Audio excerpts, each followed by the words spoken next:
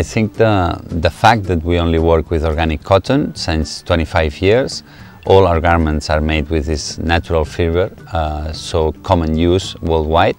But the fact is that we preserve and we like to offer to our customers natural colors, colors that come out from the seed with no genetic modification, obviously. So this is something that happened many years ago. Cotton grow in many multiple colors.